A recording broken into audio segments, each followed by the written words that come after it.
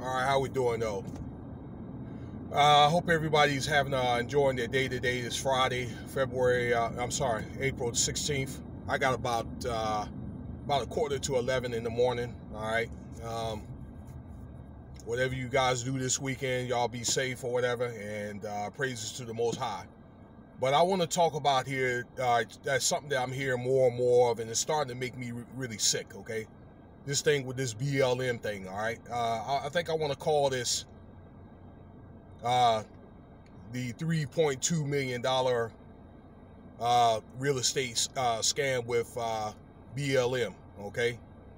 Now, this is supposed to be an organization that is supposed to be trying to help the people, all right? Rather, the group had raised $90 million or whatever, all right? And what makes me upset is the families such as Michael Brown Sr., Tamir Rice's mother, and it was others. I think it was Castile up in Minneapolis, and the young man down in Jacksonville that got killed at the, I'm trying to think, at the, like the 7-Eleven, or it's like a convenience store. Nothing, all right? And the founder of this group, well, this is a commercialized group. I'll get to that in a minute, what happened. Patrice Cullors has bought something like 3 houses in LA, all right, and then a house out there in Atlanta with some landing strip, and then for further resource, then some property out in Puerto Rico, which, you know, I'm not hating or trying to say you can't do what you want to do with your money. All I'm saying is that that's very inconsistent with, number one, that somebody makes allegedly $120,000 a year, and then number two, somebody's supposed to be an activist. Now, if you're one of those people that, you know, you're already successful, you know, you're a Fortune 500, you're worth maybe a couple of million or whatever, all right, I can see. But I'm telling you, all right, that what she's, you know, represents or whatever, okay, it's supposed to have been in construction. And somebody correct me if I'm wrong, all right, but it just doesn't add up right. Now, let me tell you how this group started, okay, from my research. This group had basically started from people fighting, okay, for, you know, for black men's lives around 2014 after Michael Brown, okay. The young man out of Florissant, Missouri, was killed by the hands of police. Okay, people protesting, all right, trying to help make a difference. And I think at one point, probably a couple years after that, it got bought out, all right, by basically a Caucasian liberal Jew with paid scripters, okay? People like Patrice Cullors or Tamika Mallory, all right? And if you just happen to be listening to this video, all right, or if y'all got constituents or whatever for these people or whatever, I don't give a damn, all right? I'm just going to call it the way it is. And if you're so quick to defend it, that means you're wrong too, all right? But anyway, back to what I'm saying. So when George Floyd was killed, all right, then a lot of this protest was ramped up, and there was like $90 million, but there was supposed to have been like $10 billion, I think, from this organization and subsidiary organizations around that. And yeah, but this is only the what, $3.2 million. So where did the rest of the money go? The other what? $9.7 billion. Plus the $90 million. Where is that money gone? Okay. So yeah, I took a look at the houses. Them houses are laid out, all right? They don't look like you have to really do that much. They got stuff like marble floors and wood, you know, wood grain stuff. I don't know, cabinets and all kinds of, you know, baller type stuff. All right. So she probably got a good $1.5 million in cash, probably in banks or stocks or whatever. And that's just my opinion, my personal opinion. All right. So basically at the hands of people like, you know, these fallen individuals, it's like they done sit up here and made a hustle off of it, okay? And let's say Tamir Rice, okay, the brother that got killed in Cleveland, young guy. His mother, all she wanted to do was build a community center in Cleveland. She didn't get nothing. All right, same with Michael Brown Sr. So you see what I'm saying? You see what I'm getting at? You got two different sides of this. You have an organic side, and then you got a commercialized side or whatever that made all this money. And I just say like this, that organic group, they're just going to have to figure out a way, to raise money or whatever through speeches or through Cash App or, PayPal or whatever. They're going to have to find a way. All right, because I don't really think they're going to get anything unless there are probably some high-power lawyers involved in this, or, and they're going to want a lot of money. Okay.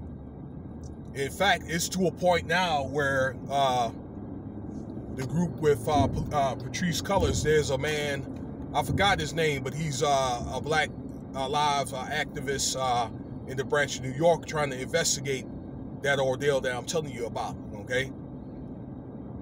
Now, let me pause for a second. I can remember, let me say this. Feminism, protests for civil rights, a lot of these liberal movements, they're good and they're not. I can remember taking a class, I believe at the community college a few years back about protesting and all that, okay? It does help raise awareness. It did things like helped, break color barriers and, get people, minority, black people, and stuff like that in the Fortune 500 companies, social injustice, okay, like Black Lives Matter has done, okay? It's able to get people to wake up. Yes, it has, but it's destroyed a lot of factions. It destroyed the community, and it destroyed the family, okay, the family structure, okay? Now, basically on the studies in my class and all that, all right, this happened during the Civil Rights Movement, during the first feminism wave movement, okay, and a lot of those groups, like in the 70s, like the LGBT and all that, all right, that, and I'm going to enlarge this a little bit. They end up protesting, they get the rights or whatever, and then they quit protesting. All right, they don't teach things like affirmative action. All right, it's like they get whatever political votes, edification that they need, money, and it's like they gone. You don't hear from them ever again. All right, TV deals and commercials. This is going on right now. Okay, so it's like, well, what about the youth?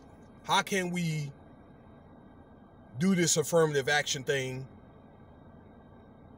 so we won't keep reinventing this wheel? Now we're on the third wave, okay, of things like feminism, the LGBT, civil rights. That's basically what this is, another civil rights movement with the Black Lives Matter, okay? And let me fill you in on this, okay? The person, I'm not going to call his name or whatever, that's doing this stuff, that he's funding the people that's coming to the border, and that actually he's allegedly, quote unquote, funding stuff like the Proud Boys, and that's situation that happened in Charlottesville a few years ago. All right, that it's like the same person. All right, so it's like Jesuits or whatever that's involved in this, and who's ever sponsoring this stuff. Okay, they're going out here starting stuff. All right, getting people all riled up. Okay, now protesting is good. You do have a right to protest. But then again, there's another side of this where, okay, somebody comes out there talking smack.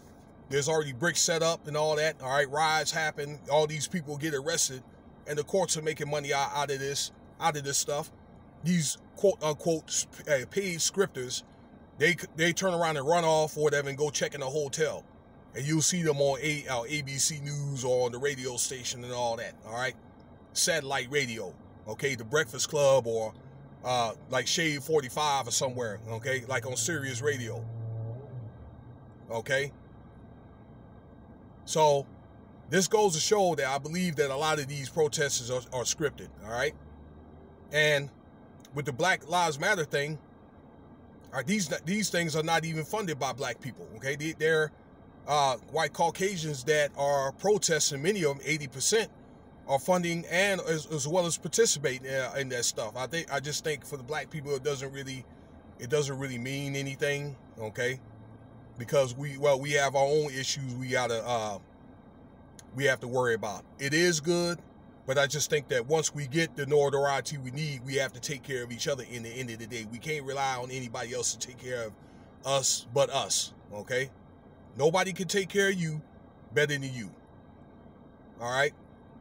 So what I think is going to happen is the same thing that I'm telling you about or whatever, okay? I believe that there's going to be more people investigating this thing, because what happens is everybody wants to dip in the pot, and politically, people got left out, okay? This thing with the other side or whatever, because the right is going to overcome the wrong, whatever happened or whatever, okay? Just give us some time. This group is going to end up, okay, that's if the ones that are doing this stuff for the wrong reasons, it's going to end up imploding, all right? You already got one guy that's going to investigating this situation, the man in New York.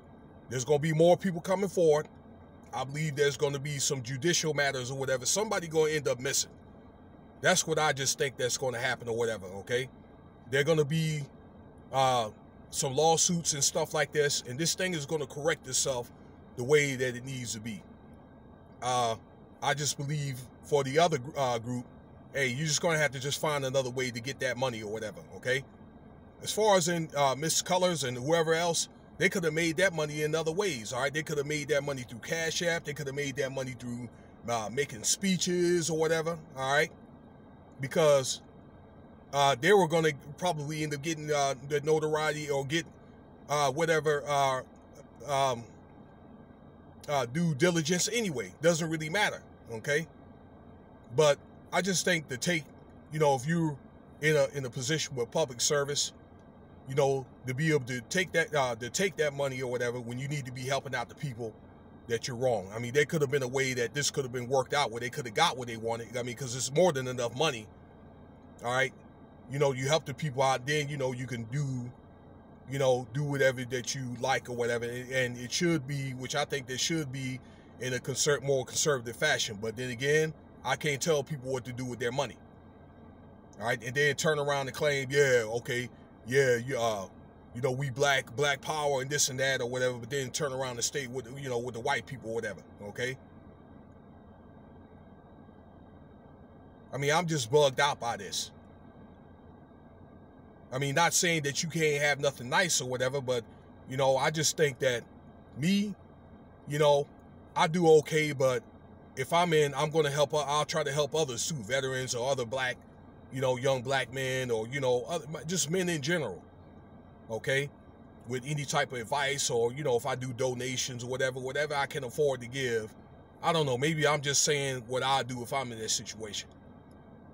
But that's just my take on that. I'm not going to hold any more y'all time or whatever, okay? That I do believe it's a scam, and I just think that, again, those individuals need to have their due diligence, and you will get it, okay? Unfortunately, these things don't work out that way, but you will get your piece of the pie. Like I say, the right will overcome the wrong, okay? So, if you like, feel free to subscribe. Leave your comments, likes, and shares, all right? Tell me your thoughts. All right, I'm out, y'all. Y'all have a wonderful day. And stay tuned for the next video. Check out some of my other videos.